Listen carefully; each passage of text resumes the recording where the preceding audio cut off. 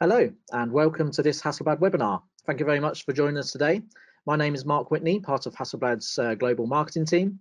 And today we've got an interview with Hasselblad Master, Ben Thomas. Ben is going to be joining us live all the way from his home in Melbourne, Australia. Just before we meet Ben, let me just go through some of the standard slides. So just to let everyone know that this webinar is being recorded, and the recording will be posted on the Hasselblad YouTube page within a few hours of the webinar finishing, or worst case, tomorrow morning. And you can also find all our other previous webinars on that same channel as well. So if there's any that you've missed over the last couple of years, you can find them all on there and enjoy watching them. A quick agenda for today, very brief and simple. So we've got an introduction to Ben. We're then going to have a look at some of his early work and how he got started in photography. We're then going to have a look at his Hasselblad Masters 2018 project. That's the year he won the Masters and the images he shot for the resulting book. And then if we've got some time at the end, we'll have a look at some of Ben's recent projects. So we estimate this to be around about 50 minutes in length, which will give us 10 minutes or so at the end for some question and answers. But feel free to also ask questions throughout the whole webinar using the GoToWebinar control panel. We'll look through the questions as we go through, and any that are relevant to what we're talking about, we'll try and squeeze in as we go through. So Ben, good evening for you. Hey Mark, how's it going? Yeah, good, thank you. So thank you very much for joining us. I appreciate it's getting quite late for you over there. Is it roughly about 11 o'clock at night, isn't it, I think? It is, but yeah, no problem at all. Glad to be here. Okay, yeah, thank you very much. So how's things been for you recently? You busy? And I hear Australia have now started to open up their borders with the COVID pandemic passing, hopefully. So yeah, life is starting to get back to normal now. So borders are opening up. Summer's coming along. So yeah, hopefully onwards and upwards from here. okay, that's good to hear. So yes, a bit of an introduction to you. So as I say, you're joining us today from Melbourne, but you originally grew up in Adelaide, is that right? Yeah, that's right. Yeah. Okay, and I think we said in our introduction or the description for the webinar how you first got into photography when you were discovering your new home place. So yeah, tell us a bit about that. Yeah, so photography for me really kicked off after I moved to Melbourne. So would have been 2004, 2005. So moving from Adelaide to Melbourne, it was a really big jump for me personally. It felt like, I don't know, probably the equivalent of going to a New York or a London. The city was really huge. There were new things, obviously around every corner, and within a relatively short period of time, I found that photography was just a great way to get out in the streets of Melbourne and just start exploring what was around. So certainly didn't go out initially thinking I'm going to turn this into a career or really thinking anything more of it, but used it as a way to kind of explore and understand my new town in a little more info, and things just really progressed from there. Okay, and your interest previous to that was more moving image.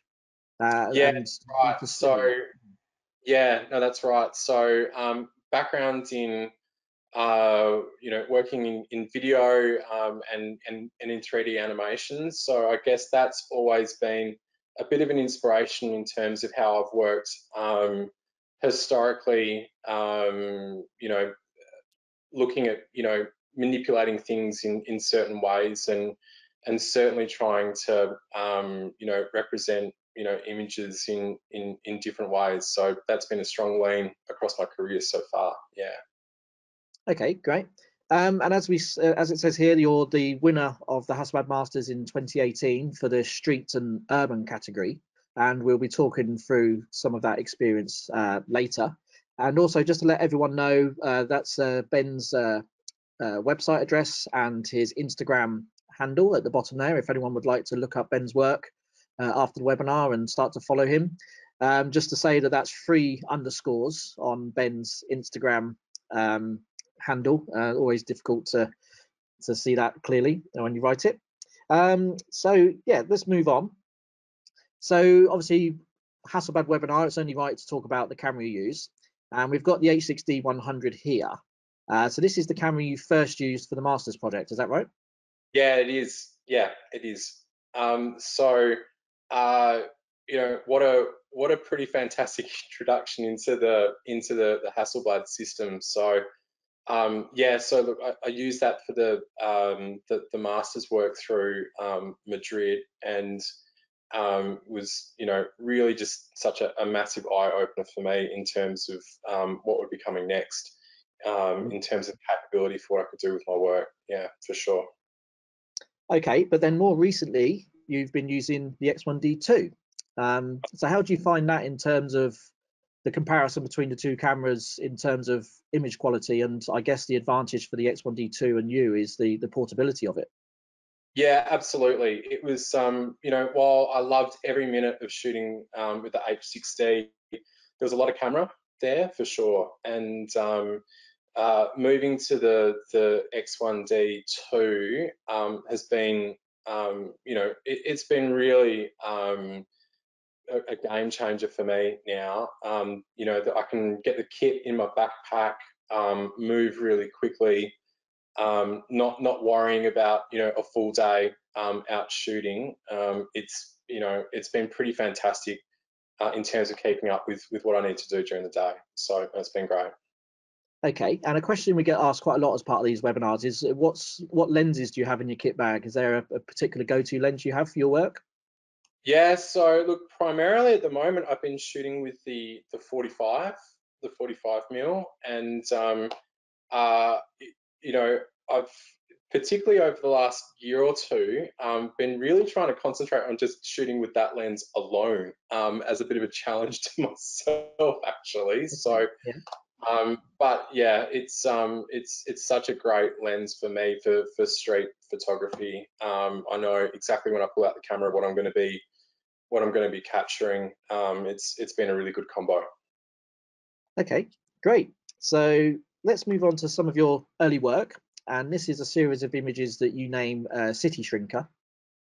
Yeah, so tell us a bit about these. Yeah, so so I mentioned before, moving into Melbourne, was out taking snaps around the city, and probably spent a couple of years doing that.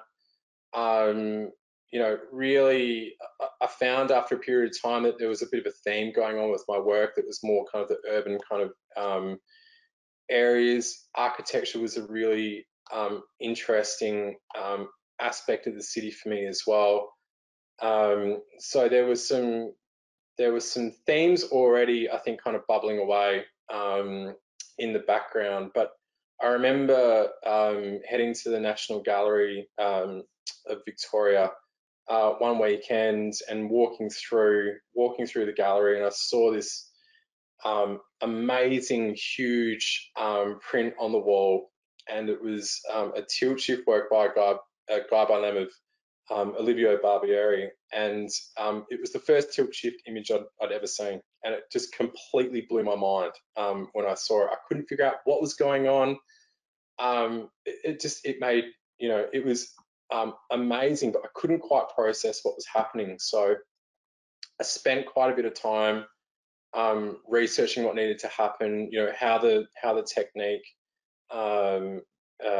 you know, it was developed, and decided that that was something I really wanted to pursue, but more on the theme of cities and you know, the urban stuff that I was doing. I hadn't really seen the technique applied in that way. So it kicked off what was probably a 6-7 year journey for me in developing the series. There weren't many people at all shooting tilt shift, I think, back then in 2007, and I was able to kind of you know, develop things in a way that, you know, allowed me to travel a bit more, to shoot new things.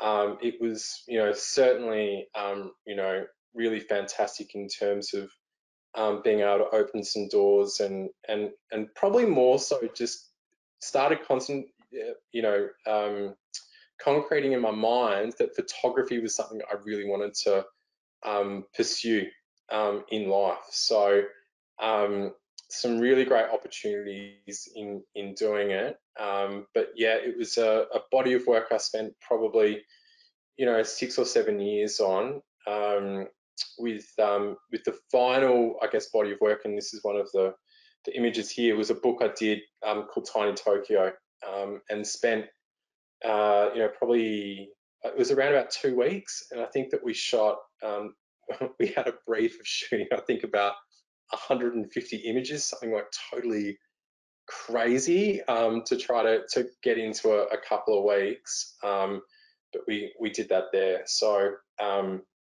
you know, a really good series of work. It also brought home some really important lessons, I think, that you know, I apply even now, just in terms of what it takes to be able to build a shot. So for this type of technique to work, you're typically having to be elevated, and to be elevated, I mean, there were no drones back then. That wasn't a thing that you could go and access easily. So you know, it was mostly rooftops. It was you know, helicopters as well, which was the worst decision I think I ever made. I'm absolutely horrifically bad with heights. And then all of a sudden being in situations with helicopter doors open and leading out trying to get images was a bad career choice, I think, at the time, is what I was thinking. But no, I got to do some great things with it as well. Okay, and kit-wise, so you're using a 35mm camera at this stage, is that right? Yeah, so I was at this point in time, you know, photography was probably more in the hobby class for me, and I was shooting initially on a Canon 5D Mark II. I think that progressed onto a Mark III eventually, but you know, early on, you know, there was no way that I could, you know, afford to buy a tilt shift lens. So you know, I was using Photoshop. I was doing all sorts of things to try to, you know, mimic what was going on there. But then eventually moved into being able to shoot on tilt shift lenses, which was, you know, again, I think from a technical perspective in photography, being able to experience shooting on something like a tilt shift lens and what that can achieve as well was a really great experience as well. Okay, and the Tiny Tokyo project that you mentioned in the book, is that something that you self-funded as a project? It wasn't actually. I got very lucky and was able to secure a book deal for that one. So you know, very lucky at that stage in my career to be able to do that. So no, I was able to partner with a wonderful publisher, Chronicle Books in San Francisco, to do that one. So yeah, it was great. It was but it was also a very good bookend, I think, in that phase of my career as well. Okay, was that part of the process in determining that you would become a professional photographer, to be able to? Yeah, I think so. I think you know, I was able to learn a few things through that that series. I think you know, I learned some techniques around self-promotion and how to get your work out there, and you know, just little things like going to a magazine shop, opening it up, having a look inside, finding out who the editor was, emailing the editor, trying to you know, get your work in front of them. And again, this was before Instagram and a lot of social media, you know, in the mid 2000s. So I think, you know, trying that stuff, I probably had no shame at that point in time as well. So I was, you know, very okay in the idea of trying new things out, and not feeling as though you know, it could, you know, everything was relying on what I was doing at that point in time. So it was a really fantastic time to actually try some things that, works. Definitely some things that didn't work, but over the period of time in trying things, I think I started to see some possibilities there to do it, and it became clear pretty quickly for me just the process of being able to go and shoot and what that meant was extremely appealing. I felt the happiness in being able to go out and shoot for a couple of days and explore. There still is just so much appeal around that. So it all started to click at this stage for sure. Okay, great, thank you very much. So let's move on to the next series of images, Accession. Yeah, so tell us a bit about these ones. So this was a little bit of a side project that happened towards the end of the Cityshrinker work. So I think towards the end of the Cityshrinker side of things, tilt shift became really commonplace. I mean, everyone was doing it. It became, I don't know, it almost had like a bit of a fad stage that, no matter where you looked, it was absolutely everywhere. It was on ads, it was on TV shows, it was all kind of happening. And,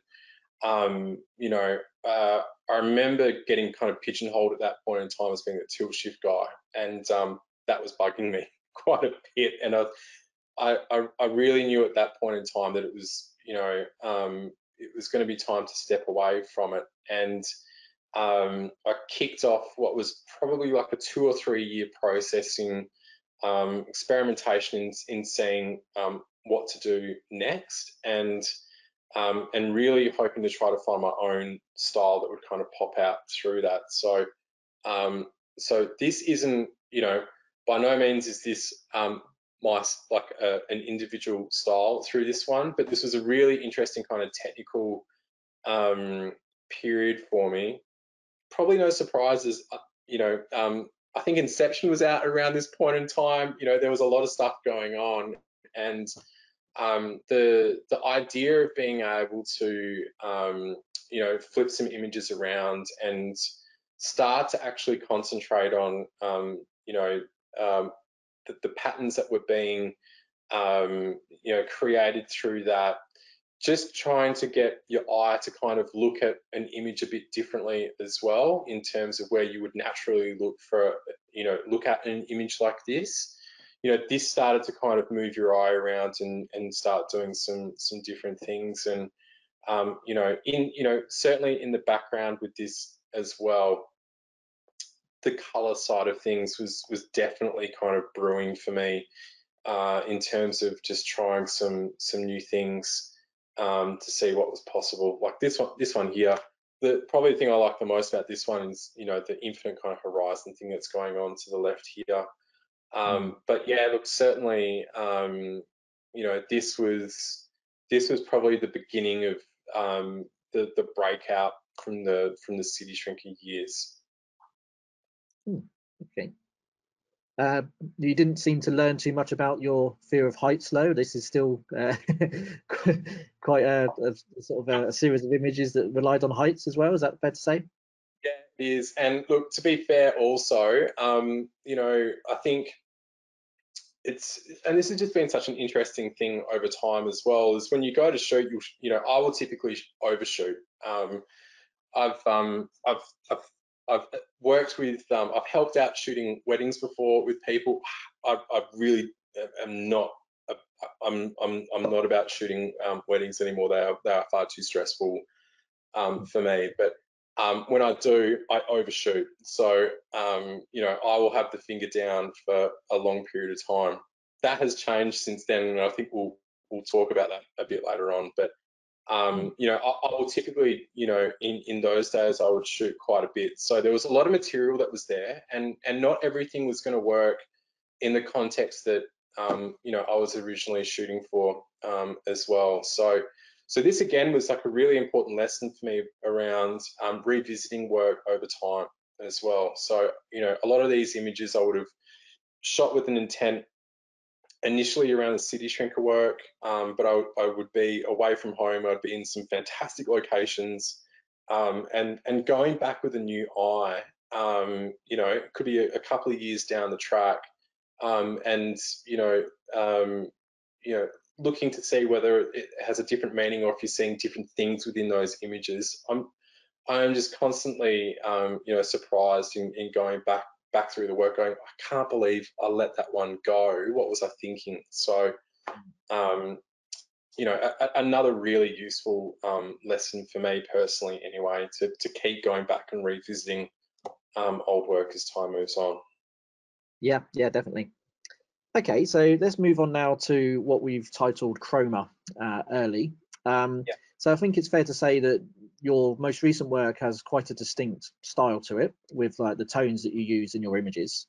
So I think, is this around the time that you started to develop this style? Yeah, it is. So I think, at this point, after Cityshrinker, after doing some of the Accession work, I really felt quite burnt out with shooting and just photography in general. And I didn't pick up the camera for over a year. I was just kind of struggling for motivation to do it. And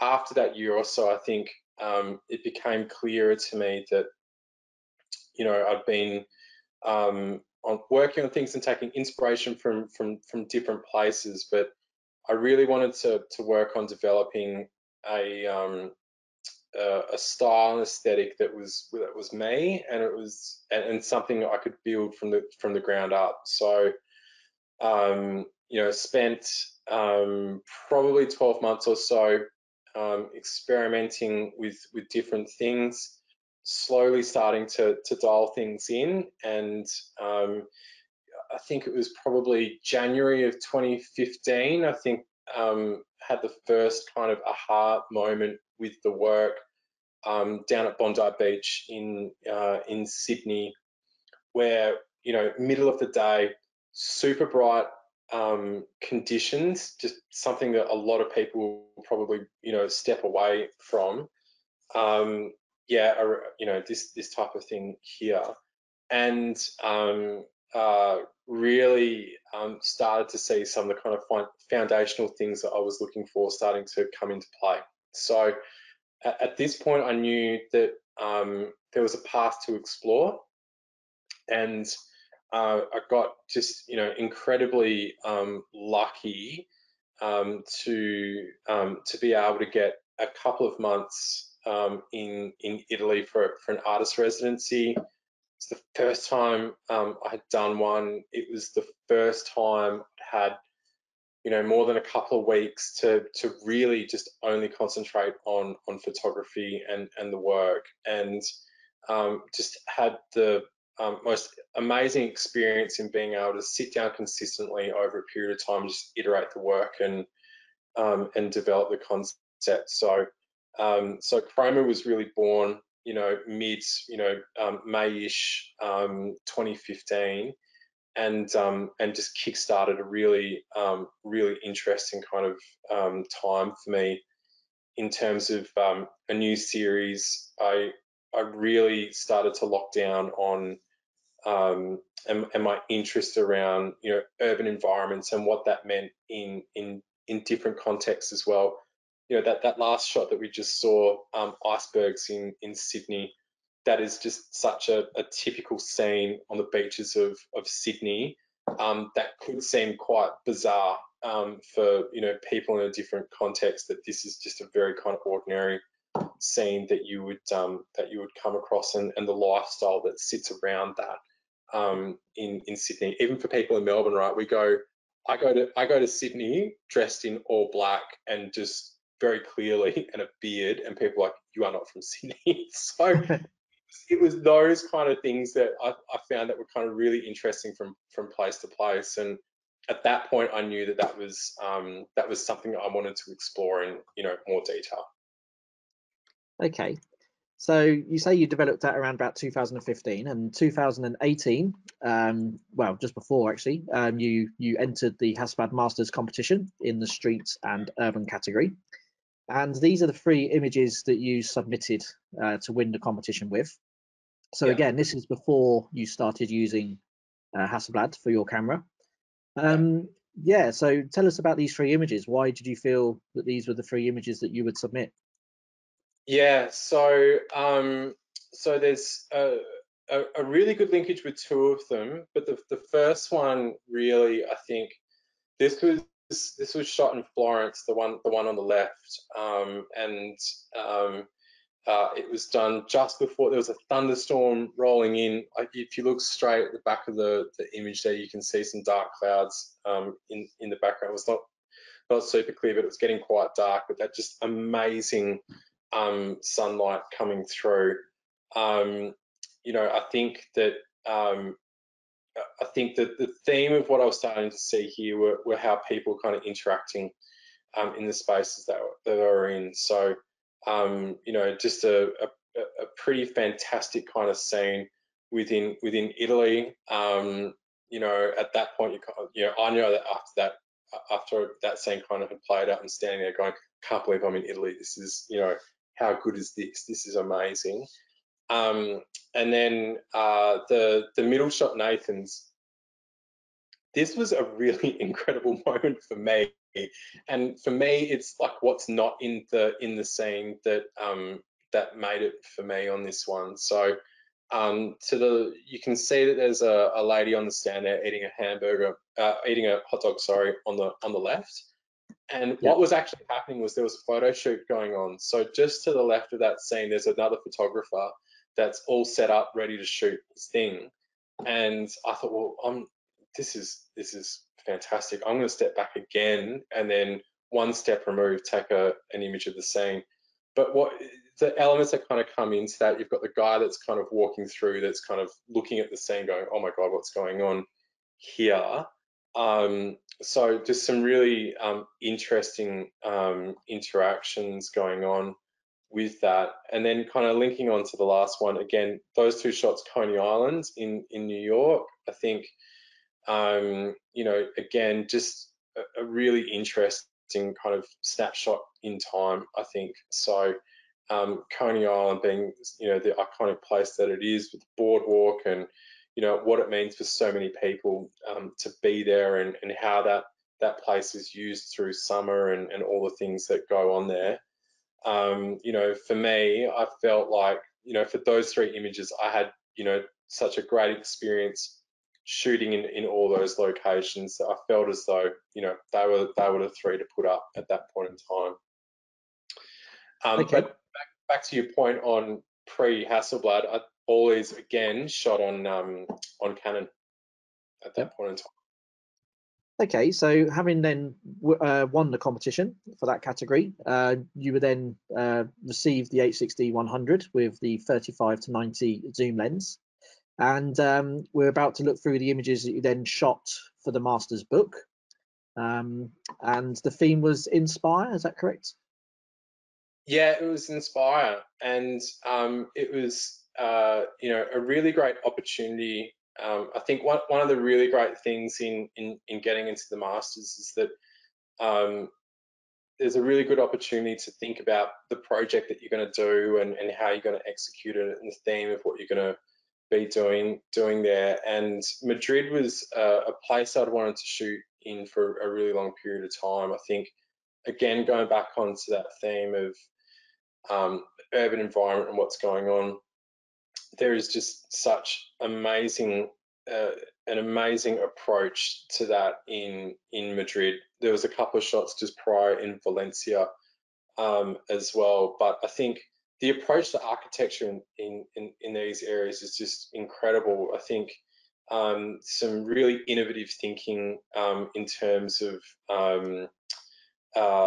social housing, and what leading edge architecture means in that context.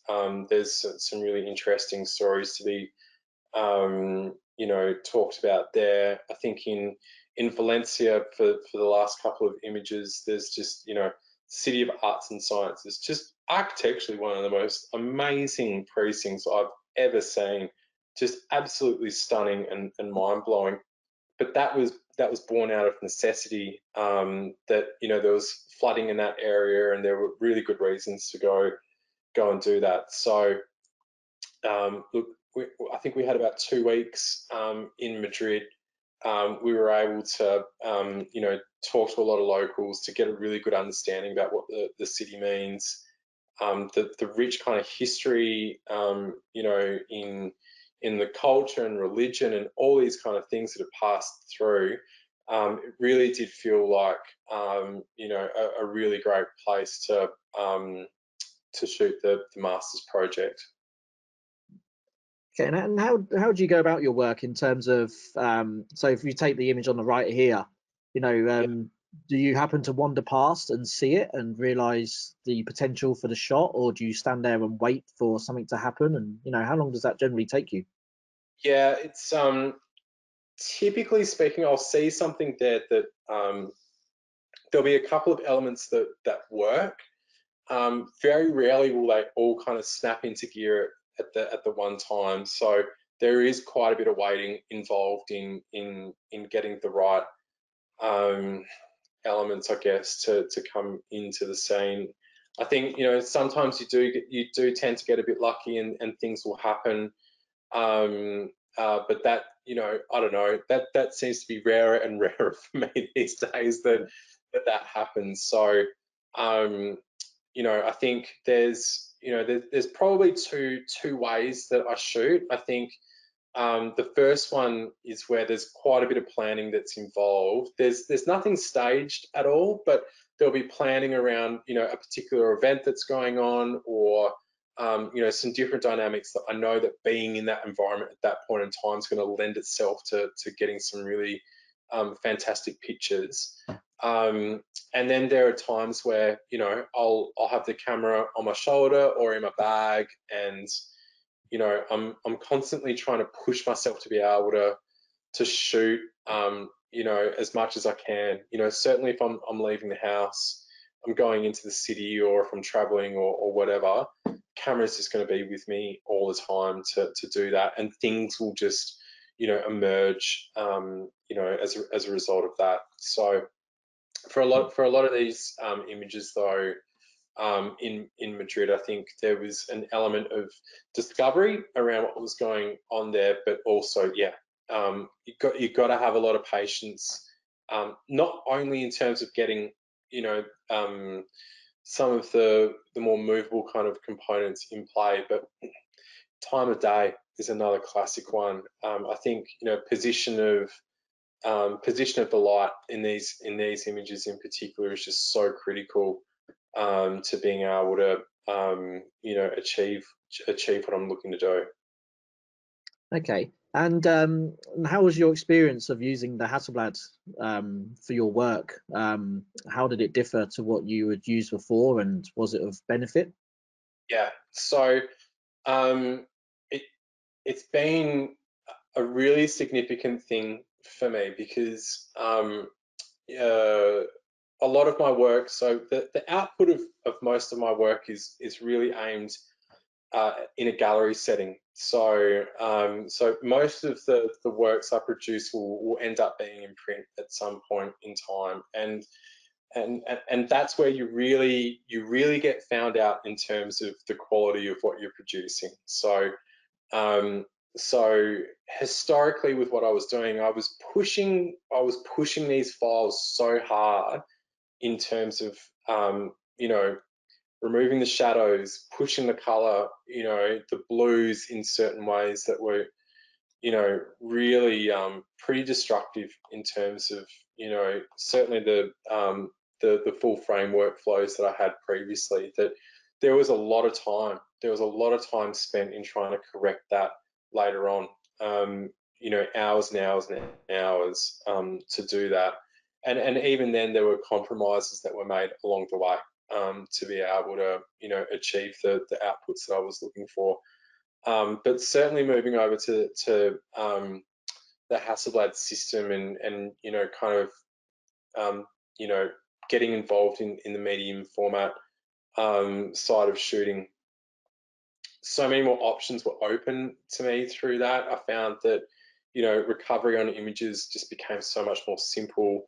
There was so much information being captured every time you were taking a frame that from a workflow perspective, I was able to not only recover things and, get things within an acceptable zone more easily, but it was allowing me to actually push things a little bit further as well as a result of having that additional data in place. So, that, that made that workflow situation better. And, ultimately, the quality of the outputs and the quality of the work, it was a real step up in terms of what was happening there. Okay, and just generally on the Hasselblad Masters, how has it affected your career at all in winning the Masters? Yeah, it's been absolutely incredible. I remember,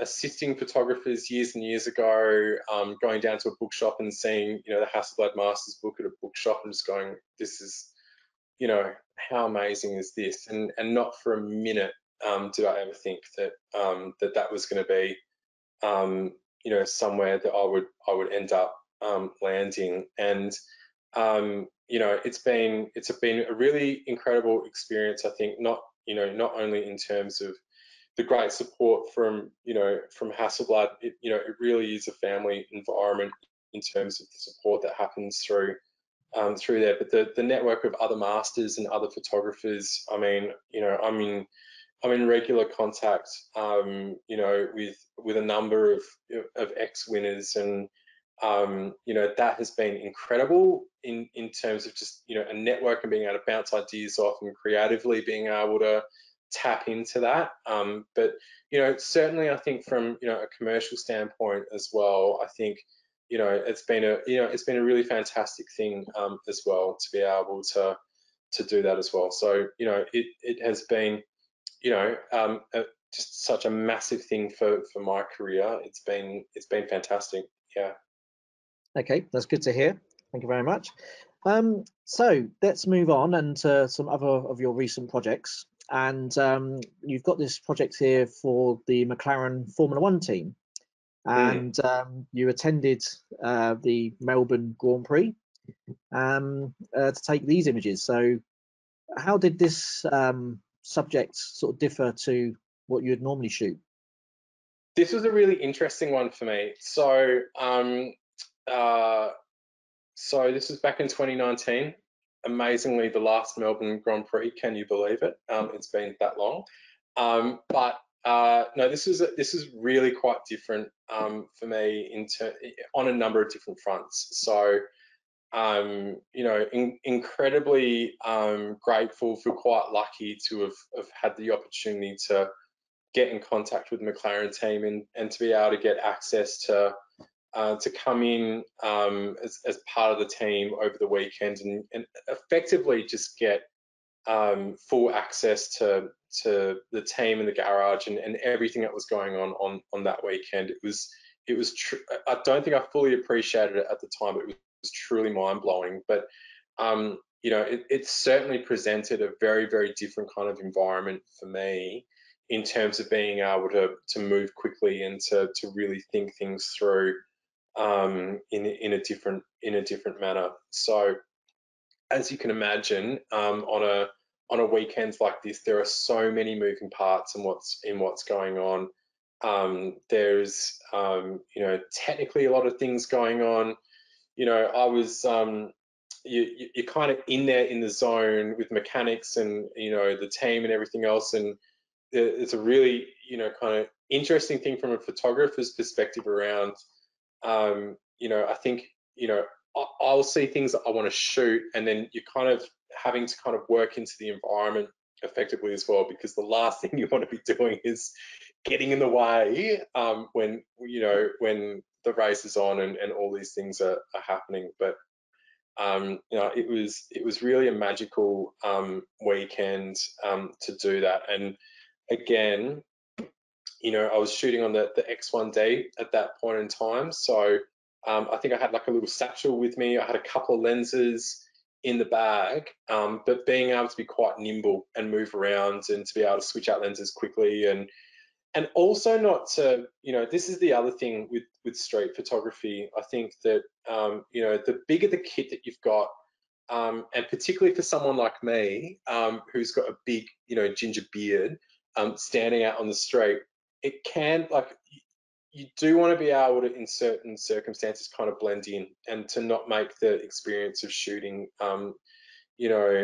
daunting or, startling, in a certain regard. So, being able to zip around with the little X1D, which is, the least intimidating camera, out there. People don't understand the power that's kind of sitting in there in terms of what you're doing. But yeah, to be able to get around and do that over the weekend was really, really fantastic. And to be able to get out onto the pit lane while the main race was on, to be able to, I think that was through one of the practice sessions there, but to be able to, get the team in full flight for a pit stop during the race was just, it was a really, really fantastic experience. Okay, and interesting here that you have some black and whites as well. So moving away from your style a little bit, is that Yeah, something it you was. planned? Yeah, for sure. I think I really felt like there was such a strong team environment going on while I was there. It was just really quite amazing to see this group of people kind of switch on over a couple of days and to be able to pull this thing off. It is such an extraordinary thing in what they do. And it really naturally just kind of, I felt as though, that I had to kind of document as much of what was going on as possible. So, it wasn't about necessarily getting the Chroma images and the things I want to do. And certainly, I got the opportunity to do that. But, again, with just some unbelievable access and, the things that I was seeing there around, an incredible team doing what they needed to do. It was too good an opportunity not to shoot it. Okay, great. Thank you very much. Just before we move on, we've got a question from Lidert. He's asking, can you tell us something about your composition? Is there any particular way you look to compose your images? Probably quite centered, I think. Everything is, right in front of me. So I try to make the composition as simple as I possibly can in most instances. And I think, I mentioned before that, I tend to try to shoot with a single lens as much as I can, because I think that really does get you thinking about composition in a really positive way. But in more recent times, when it comes to that composition, I'm really trying to think of what can I do to make this simpler. So I'm definitely not trying to complicate things on that front at all. I think simplicity for me has tended to work quite well. It's where I'm probably most comfortable as well. Yeah. Okay, great. Thank you very much. So let's move on to the next group of images. New Yorker in Dubai. Yeah.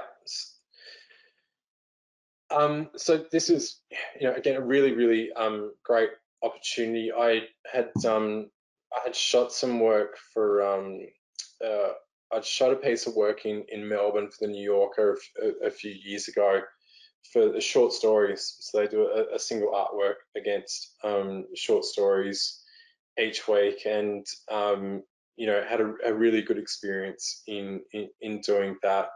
And they've just got an amazing team. So heading over to New York, I think I was over there a few months after doing the shoot, and caught up with the team there, and we had a really good conversation about doing some more work together. And this concept around Dubai came up, around just some of the incredible things that have been developed effectively in a what was a desert not so long ago. So had a really great opportunity to get over there and shoot a number of different scenarios there.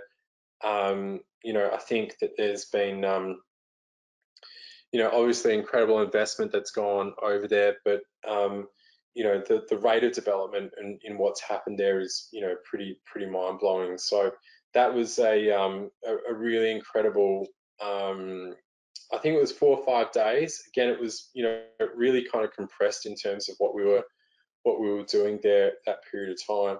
Like Legoland, who doesn't want to go to Legoland? That was pretty fantastic. So I was actually really quite surprised going over there in terms of the breadth of things to you know, explore as well.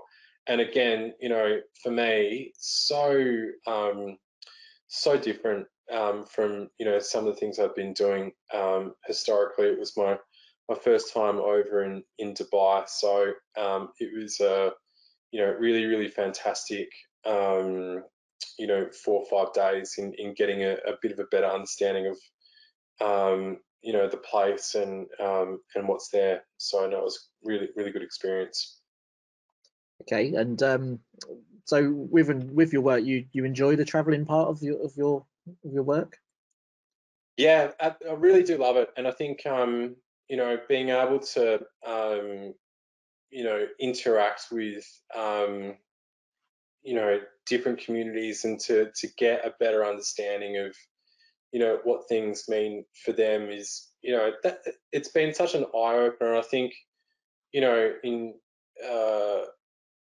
it can be really, I think it can be really easy to be you know, in your own kind of space and to have a certain kind of view of what things are and how life is. But you know, it's been you know, amazing to be able to do it. I think we're living in such an interesting time as well, as far as how people interact with their cities and all the things that go on around that. So you know, it's been fantastic. I'm really missing it. It's been you know, I would spend, you know, a few months in the, you know, at least a couple of months in the year traveling and doing things, and to not be able to do that over the last 18 months or 2 years here has been pretty crazy. So yeah, can't wait to get on a plane and go do it again. What would be your first choice destination once you are able to travel again? Is there anywhere that you haven't yet traveled but you would like to shoot? Oh, there are so many places. So there's some plans. I think I'm probably going to be heading back to Europe in April, shooting some new work in the Netherlands with one of my galleries, Project 2.0. So really looking forward to doing that. I'd also, just before COVID, I was moments away from heading over to the States. Had a bunch of work that I was planning on shooting in Miami as well. So hoping that I can, you know, get back there sometime really soon and get that going again. But wow, I mean, so many places to visit still. So yeah. Okay, and then just to finish up, we've got some of your sort of general recent images that we'll just have a look through. We've got a few more questions if you don't mind.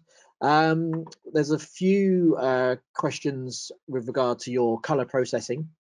Yeah. Shashir and Jonathan. Is what you do in your post process, is it a secret recipe or is it something that you're able to share? Yeah. Well, look, I think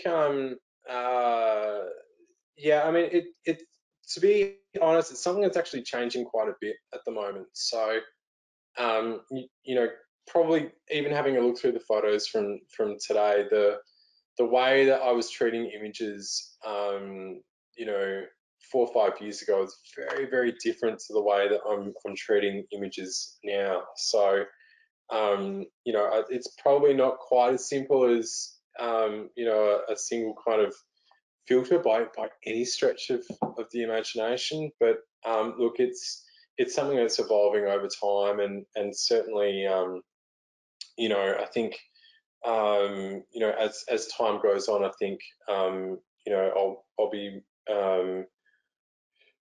working more and more with people around the process and what that means as well, for sure. And I think part of Jonathan's question as well is, when you choose what to shoot, do you pay attention to what colours are in the frame? Do you sort of visualise how it will look once you've applied your style to it? Yeah, very much so. So I think compositions are a really key factor, but I think colour's really important as well. So it's interesting. There are certain colours that tend to work better than others in my opinion, and again, that's something that's kind of evolved over time as well. Obviously, the brighter colours will do better, the browns, and those will, you're always kind of in even the darker areas, you're going to really struggle. I think at times greens have always been a little bit difficult to kind of deal with as well in with this kind of treatment. So yeah, look, I think color is certainly something that I see, but even in terms of when I'm looking at composition, color will guide that quite a bit, for sure. Okay, this image here certainly got a lot of colour, but what's unusual for me is that it's a portrait, which we don't see many of your work being portraits. So this was an artist, is that right? Yeah, so this is Ash Keating, who also lives in Melbourne. Unbelievable, fantastic artist. So go check out Ash's work if you haven't seen it already. So Ash has just got this unbelievable practice, which is pretty wild. That he will paint these unbelievable pieces, but he'll do it he'll basically inject paint into fire extinguishers, and he just lets loose with these fire extinguishers. So really, really, really incredible. And he invited me to come down and to shoot him. So behind him there was a warehouse here in Melbourne, really, really massive concrete warehouse. It's huge. And came down. We shot a little bit of drone work out there on one of the Mavics with him, but also went out and shot some images of him doing this with the X1D as well, which was totally terrifying. Plastic bags and all that kind of stuff to try to keep the camera okay. I had paint all over me at the end of it, but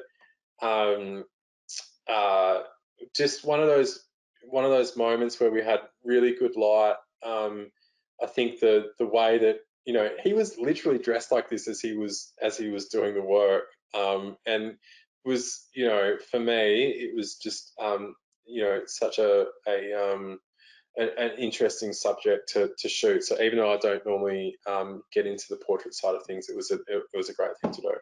So. Okay, and then just to finish up, quick question, if you don't mind, in regards to how you split your work between, like your personal projects and your commissioned work. So what's the balance there for you? Yeah, so the primary kind of focus for me is around the gallery work. So I think the focus for me is really around typically speaking, I'm usually working towards a body of work that can be released at a point in time.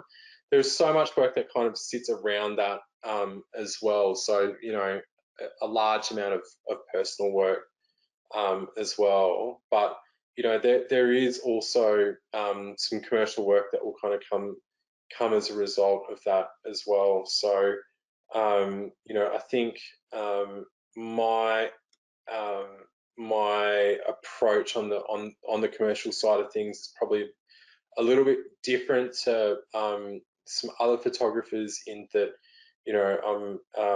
I am really focused on that gallery work and being able to get into collaborations with different brands where things kind of line up in terms of what we're trying to do, is how I've approached the commercial side of things. So yeah, look, I'd say probably 80% of the work would be around the gallery-based work, and then probably 20% around the personal and commercial work sitting around that as well.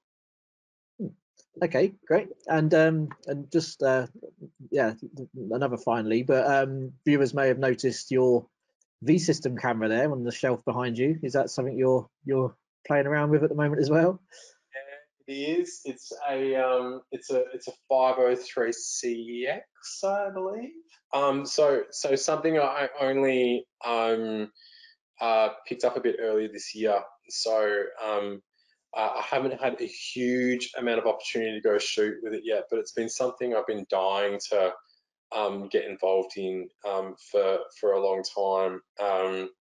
We're in the process of building a dark room out the back, where I'm really excited to be getting into the film side of things, but equally, one of the things I've really wanted to explore is the digital backs now that you can snap onto the back of these. And it's just really intriguing for me that you can get a piece of technology from now 50 megapixels, put that on a piece of equipment that was developed 20, 30, 40 years ago, and to be able to bring those two worlds together. It's I'm really looking forward to shooting with it over the next couple of months. Okay, and I look forward to seeing the results. So yeah, please be sure to share them. Okay, yeah. So thank you very much, Ben. Thanks again for your time, and appreciate the late hour for you. We'll let you get off to bed now. And just to remind everyone that Ben's website is on the screen there, and his Instagram handle, if you'd like to follow Ben's work, with the 3 underscores in the handle there. So yeah, thank you very much, Ben, and hopefully we'll see you traveling again soon. And if you're coming Europe way, hopefully I'll get to meet you again. Yeah, absolutely. Thanks, Mark. Thanks, everyone. Thank you very much. So just to finish off quickly, if I could just ask if you could help by filling out the feedback survey that will pop up once you leave the webinar. It's always good to get your feedback, to know what we're doing well and what we could do better. So yeah, please let us know your opinions there. Thank you very much. Also, as another quick reminder that the webinar today has been recorded, and we'll be posting a recording on the Hasselblad YouTube page either later today or worst case tomorrow morning. And you can also find all the other Hasselblad webinars we've done over the last sort of 18 months, 2 years on there as well. So if you've missed any, you can catch up there. And then last of all, for any more information, of course, we've got hasselblad.com, our website. You can find anything on there from our future webinars and events, everything about our product range, our partner network around the world, lots of inspiration in terms of images and stories from people using our cameras, lots on our history, and you can also request a demo and ask for any support that you may need. So thanks again to Ben, and thanks to you for joining, and we'll look forward to seeing you again on another webinar soon. Thank you very much.